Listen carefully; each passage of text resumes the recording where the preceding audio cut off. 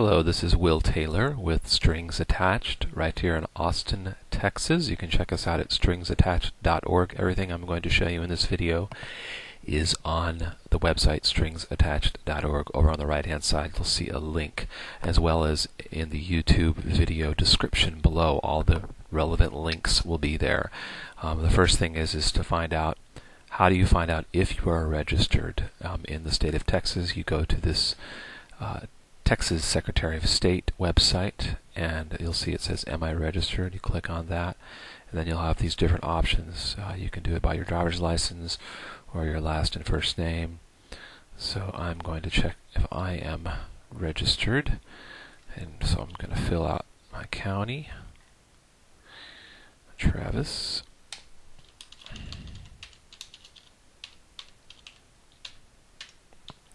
My birthday, zip code, and let's find out. Oh boy, it says voter was not found. Okay, so in that case I'm going to go back and use the driver's license number. I'm going to block this out, so I'll be right back. Okay, when I put in my driver's license, it says here that I am listed and confirmed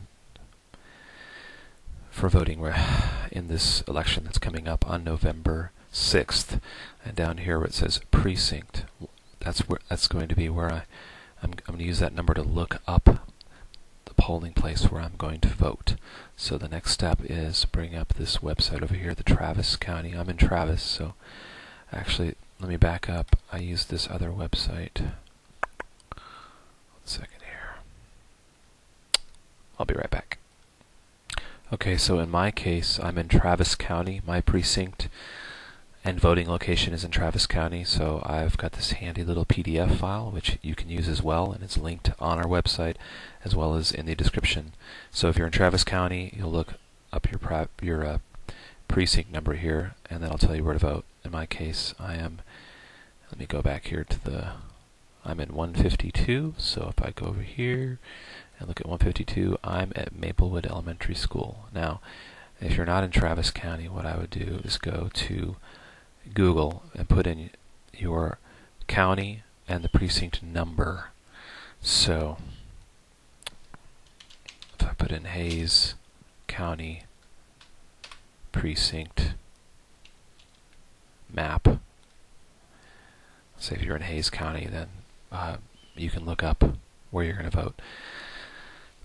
But once again, all the links, if you're in Travis, are going to be, all of the locations will be on this PDF file, which I've posted in the description and on the Strings Attached website. And when you want to look up your voter information for the state of Texas, the link is there as well. So get out there and vote, and I hope to see you at a Strings Attached show in the future. We have one this weekend, the songs of Paul Simon. The information is right there on our website, stringsattached.org.